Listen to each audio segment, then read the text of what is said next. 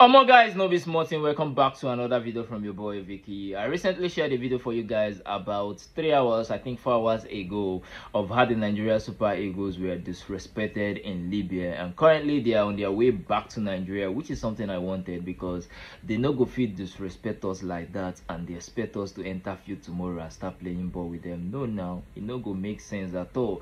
I told you these guys stayed over 16 hours with no water, no food, no internet connection. It was crazy. Those guys, I think they were mentally stressed, and you can't expect them to enter field tomorrow and start playing ball. Currently they're on their way back to Nigeria. Libya people said we first did now the payback where they give us, and these people came to Nigeria. Look at the kind of boss we gave them.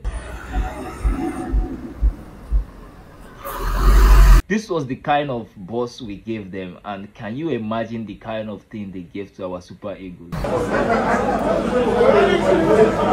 Imagine waiting they give Super Eagles, even though saying that those boss where they use at Isakaba. You guys remember those movies? Crazy. It don't make sense at all. Currently the Nigeria Super Eagles are on their way back to Nigeria. Libya people say now we first do now the payback where they give us, and I think somebody said something that made sense. Making a hear within this man talk. I've been seeing a lot of chatter online saying that we did it first to Libya.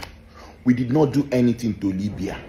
We are great hosts. You see, Nigeria, we don't do dark arts to win matches. So no, we host you very well. We did not do it to Benin Republic that landed in New York. We did not do it to South Africa that landed in New York. We've never done it to Ghana. Then it's Libya. With all due respect to Libya, now so we do it to. No. Benin Republic beat us in World Cup qualifier. We didn't do it to them. They came to you. Everybody lands in New York. They decided to land in Port Harcourt. They were cutting costs or whatever it was. They called the NFF an hour after they took off that they were going to land in Port Harcourt. And the NFF said, no, you are supposed to land in New York. NFF still made prayer arrangements for them to land in New York after they get to Port Harcourt. You know, made the contacted fan and everything, made arrangements. They did not want to pay extra costs to whoever they hired their plane from Libya. They were trying to cut costs. They now came to Port Harcourt. Port Harcourt airport that is fairly new now. It's been refurbished very well, has space, seats, everything. They now sat on the floor, started taking pictures. And some of you gullible Nigerians are falling for it. That's not, we will not fall for it. Let me give you my credentials. I've traveled with this team to Morocco. I traveled with the team to Rwanda. I come back often for the games in New York. So I know how the thing runs. You understand?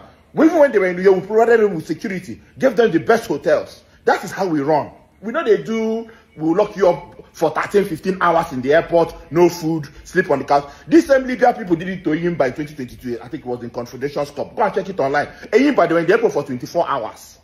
This is their way. So stop supporting nonsense. Clarify. Even if you don't trust the NFF, at least people like us that have some form of credibility, we are telling you how it runs. You understand? I was with this team in New York. You understand? I saw everything. We gave them the best hotels. We gave them correct time to train, everything. Security convoy, everything that they needed. And that's why we went in Rwanda. Rwanda gave us the same thing. That's the standard procedure. That's the standard practice. Let the game be decided on the pitch and not by some wickedness. You guys actually heard everything he said. You guys heard it.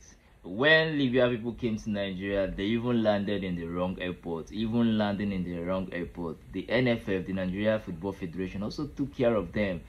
Everything and all that. I think this picture that was going viral on social media, this picture of them sitting on the floor, I think this was when they were in Port Harcourt airport, which is the wrong airport now, where they go arrive instead of arriving in New York airport. You heard what the man said. Definitely they planned this. I think this was a planned something. They already planned to frustrate Nigerian players.